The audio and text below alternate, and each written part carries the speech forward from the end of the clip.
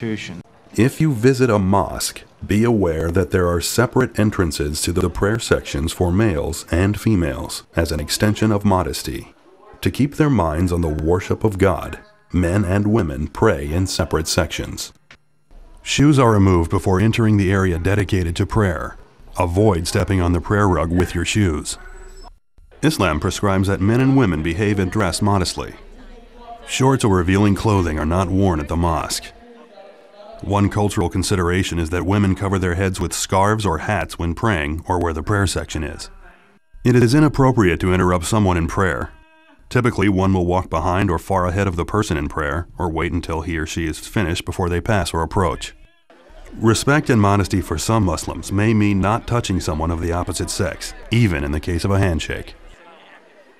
It is better to let the person of the opposite sex extend his or her hand as a signal that it is okay to shake hands. Such modesty also applies to home visits.